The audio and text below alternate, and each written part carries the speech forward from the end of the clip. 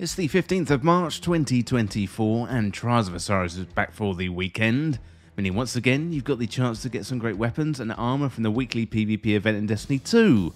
Well, Trials are around from Friday until recent on Tuesday, so you got until then to hunt down the available rewards this weekend. Well, if you're new around here or find this useful, don't forget you can hit that subscribe button down below for even more Destiny 2 content.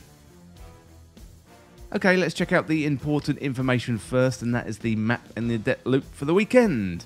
For the map this weekend, we've got Cauldron, and for the Adept loot for the weekend, we've got a returning one. We've got an Adept Summoner, so good luck getting that auto rifle. Well, Trials of Osiris are the pinnacle PvP activity in every weekend. The best players compete in 3v3 elimination for one goal, and that is to go flawless. So first of all, head down to see Saint 14 in the tower, and don't forget to pick up the passage of your choice. Loot is no longer acquired by winning 3, 5 and 7 matches. It's all about winning the rounds, not the matches. That helps you rank up at Saint 14 in the tower to get that Trials loot. So rank up to earn armor, weapons and powerful upgrades. Plus you get Trials engrams while you are playing Trials. Let's have a quick look at the Season of the Wish Trials loot. We've got the Messenger, the Unexpected Resurgence, the Igneous Hammer, the Cataphract GL3, the Eye of Sol, and the new one, that is the Incisor. And of course the Fused Aurum armor. So win rounds, rank up at Saint 14 in the tower to get even more rewards. Next up, we've got the Trials of Osiris Legacy loot. So in addition to regular rewards, we've got Legacy focusing. That means you can get weapons and armor from past seasons, including Legacy weapons, Pyrocent armor, Exile armor. So all you need to do is go and see Saint 14, inspect his menu, and you can find the Trials of Osiris Legacy loot right there.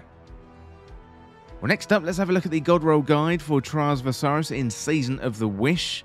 First of all, we've got the Messenger, is a legendary kinetic pulse rifle for PvP, Rapid Hit and Desperado, and PvE, Outlaw and Kill Clip.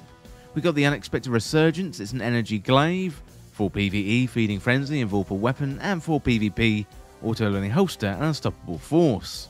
We've got the Igneous Hammer, it's an energy hand cannon. For PvE, Heal Clip and Incandescent, and PvP, Rangefinder and Opening Shot.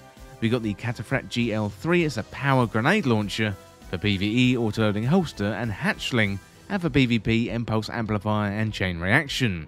Then we got the Eye of Sol, that one is a great sniper rifle. For PvE, no distractions and firing line, and for PvP, moving target and snapshot sights.